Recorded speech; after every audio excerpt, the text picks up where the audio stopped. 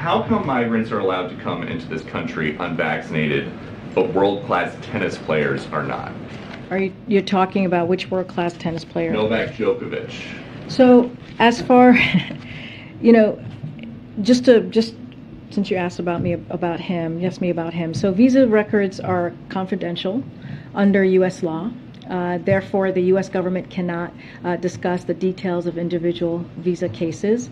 Due to privacy reasons, the U.S. government also does not comment on medical information of individual travelers as it relates to the tennis player.